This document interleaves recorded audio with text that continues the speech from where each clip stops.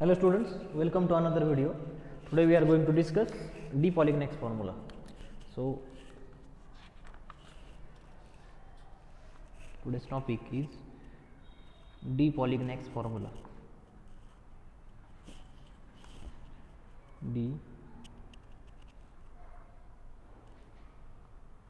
Polignac's formula. D Polignac's formula.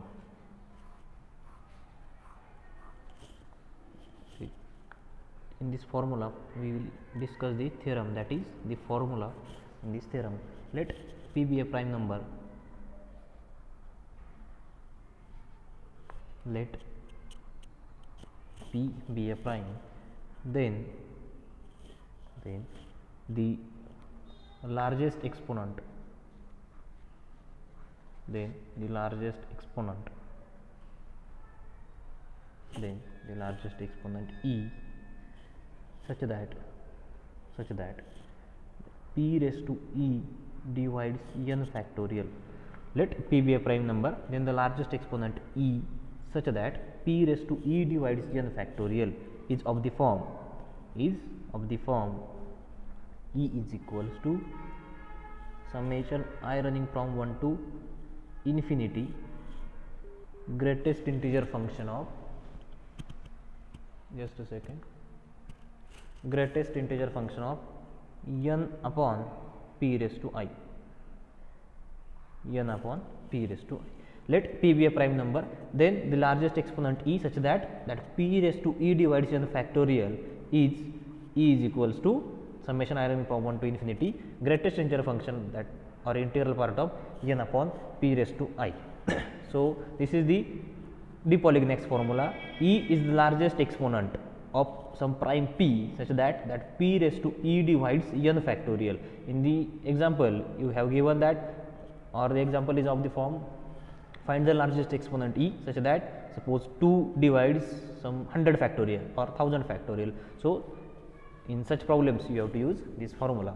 So we will prove this theorem or this formula. So in the proof we are going to prove this by using mathematical induction. First of all, if this p raised to I is greater than this n, if this denominator is greater than n, then this greatest integer function will become 0. Now in the second case we will prove or use mathematical induction whenever this p raised to I is less than n. First, if this p raised to I is greater than n, then the greatest integer function of n upon p raised to I is equals to 0. Now if our p raised to I is less than 0, then the remaining proof is by mathematical induction on n. Mathematical induction.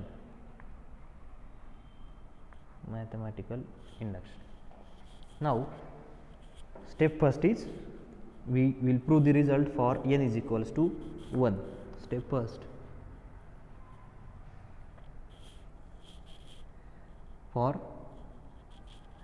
n is equals to 1. So for n is equals to 1, this p, and we have given that p be any prime. We have to prove that for n is equals to 1, that p raised to E divides n factorial, and that E is of the form summation of greatest integer function of n upon p raised to I. Here if n is equals to 1 and p is prime number, and this p is prime number, then we know that the prime number starts from 2. So prime number may be a 2, 3, 4, and n is equals to 1, then clearly the greatest integer function is 0, that is 0 is the largest exponent.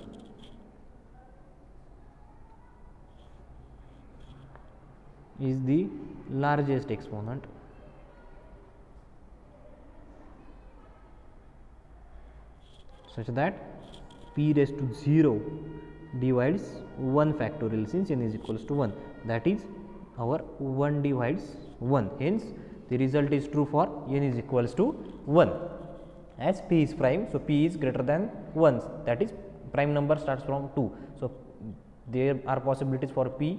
The possibilities for p are 2, 3, then 5, then 7, etc. and n is equals to 1. So clearly our greatest integer function of that 1 upon some prime is equals to 0. So 0 is the largest exponent such that p raised to 0 divides 1 factorial. Therefore our result is true for n is equals to 1. For n is equals to 1. Now step second, assume that the result is true for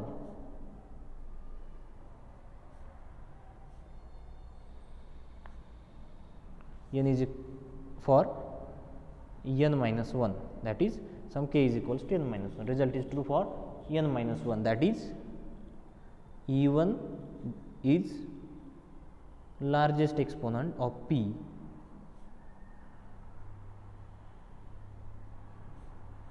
E1 is the largest exponent of p such that p raised to E1 divides n minus 1 factorial, and this E1 is of the form summation I running from 1 to infinity,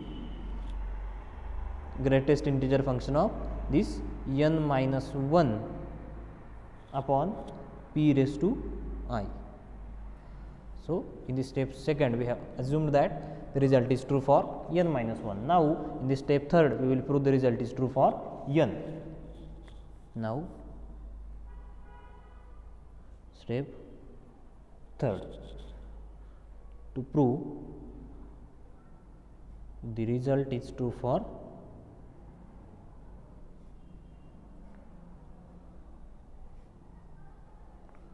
n, that is we have to prove that there exists, that is we have to prove that there exists a largest exponent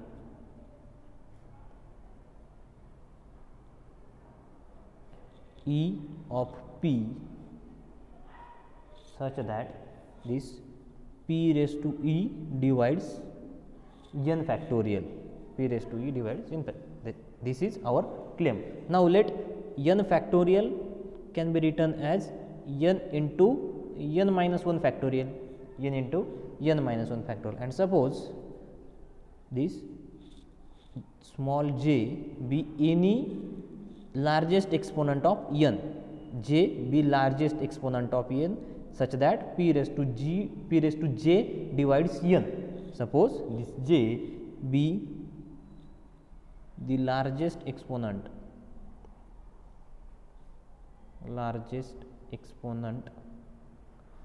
of n, not n factorial. We are proving the result for n factorial, that is p raised to e is the largest exponent of p such that p raised to e divides n factorial. Here I have taken j with the largest exponent of n such that this p raised to j divides n. If you write by mistake here p raised to j divides n factorial, then j must be your largest exponent of p which divides n factorial. So theorem must be proved for j instead of e. So don't make the mistake here. I am taking the largest exponent of n, the largest exponent of p such that p raised to j divides n, not n factorial. So this is just a construction here. So now I have taken n is equals to n into n minus 1 factorial, and j is the largest exponent of p such that p raised to j divides n. Now this j is the largest exponent of p which divides n, and in the second case, in the second step we have considered E1 is the largest exponent of p which divides n minus 1 factorial. Then our E must be equal to this j plus E1. Therefore we have to prove that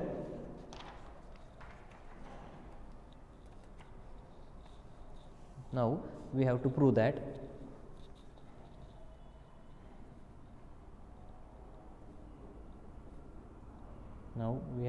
that this our largest exponent E must be the summation of j plus E1. Since now consider E1 is the largest exponent of p which divides n minus 1 factorial, and j is the largest exponent of p which divides n. So, here multiplication. So, our largest exponent e must be the summation of j and this E1. So, now we have to prove that this e is equals to j plus E1, or that is we have to prove j is equals to, just rearranging this, we get j is equals to e minus E1. We have to prove j is equals to e minus E1. Now, after this step we will consider this right hand side and prove this e minus E1 is equals to j. Now, consider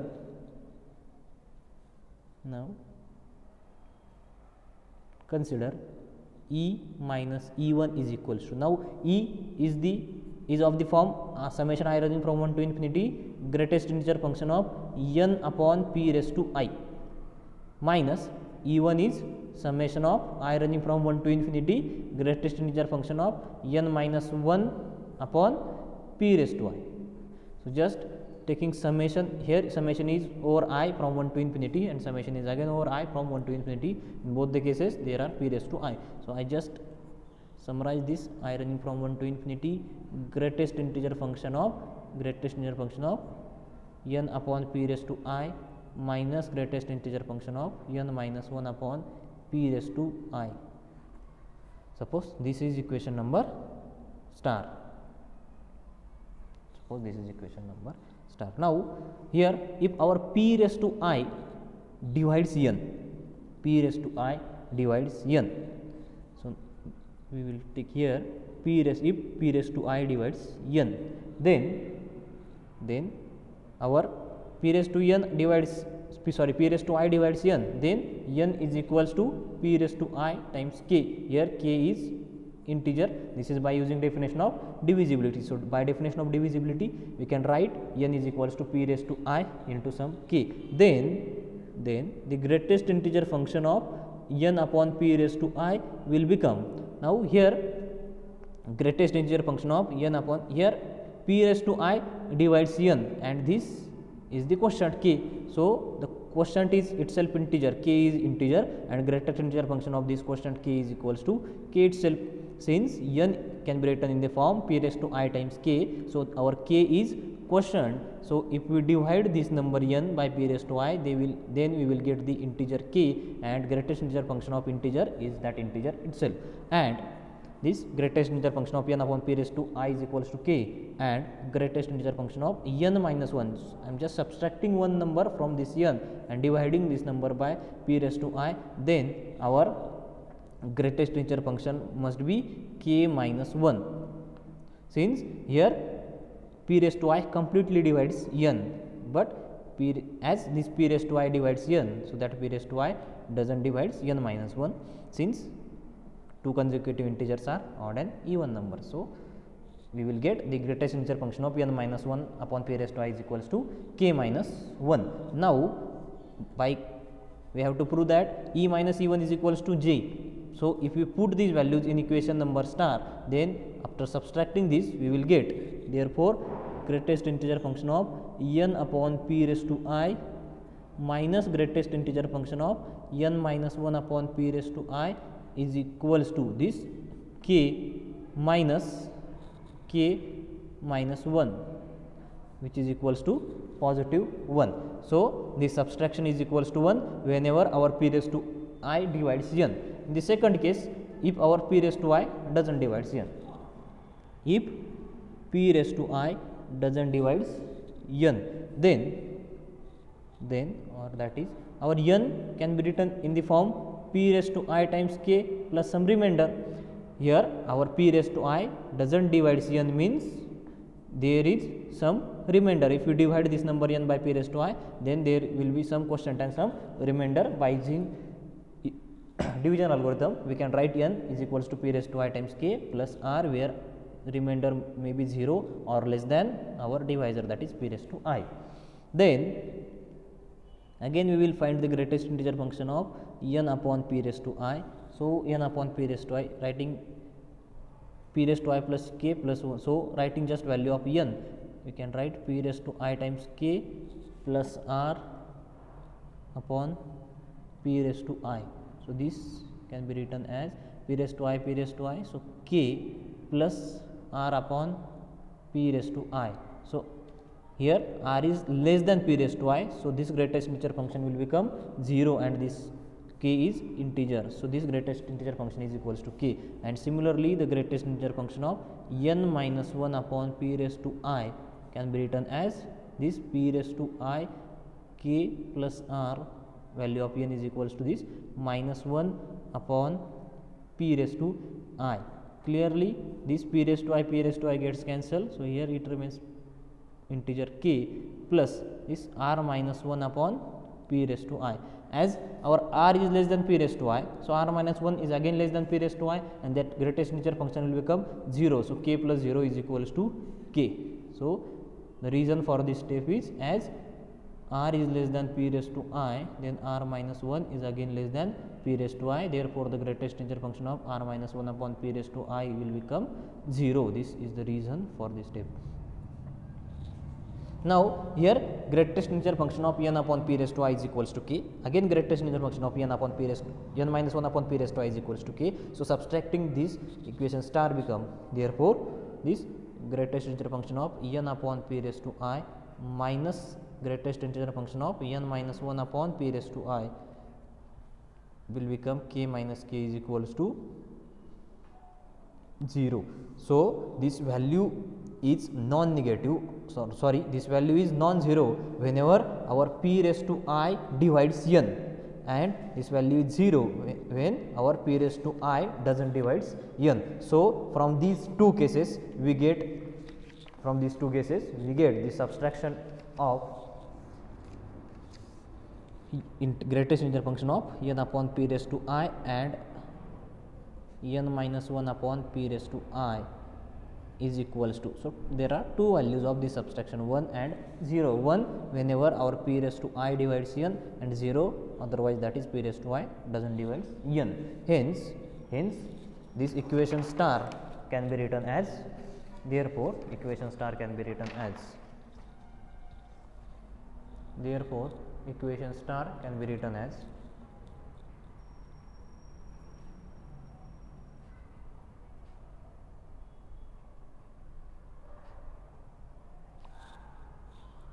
E minus E1 is equals to summation I running from 1 to infinity greatest integer function of n upon p raised to I minus summation I running from 1 to infinity n minus 1 upon p raised to I, or just write that equation as it is and we will get here the value is 1 possible when this p raised to I divides n, and 0 is possible whenever our p raised to I doesn't divide n, but we need E minus E1 is equals to j. So some non-zero value. So there is only one possibility that our p raised to I must divide n, and if p raised to I divides n, then there are, if we take the summation of this, then we will get the summation of I running from 1 to infinity, then that summation whenever our I is equals to j. So if our I becomes greater than j, that is j plus 1, j plus 2, then we will get the subtraction is equals to 0, and this summation of this number is up to j times. Summation of 1 j times means 1 plus 1 plus 1 up to, just write it as summation. So just make one step, 1 plus 1 plus 1 plus 1, this addition of 1 is j times, since j is the largest exponent of p which divides n, as we have taken j is the largest exponent of p which divides n. So there are j possibilities for I, that is I running from 1 to j, this summation of I running from 1 to j greatest integer function of n upon p raised to I minus this, and this subtraction is non-zero for if p raised to I divides n, and p raised to I divides n is possible for maximum j values, and 1 will appear for each value, that is summation of 1 will be j times, and this summation will gives us j, that is E minus E1 is equals to j. Hence the result is true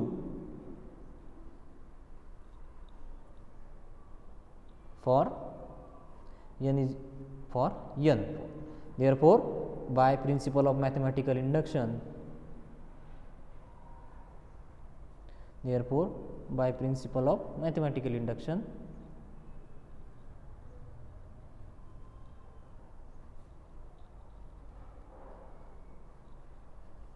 result is true for all the values of n.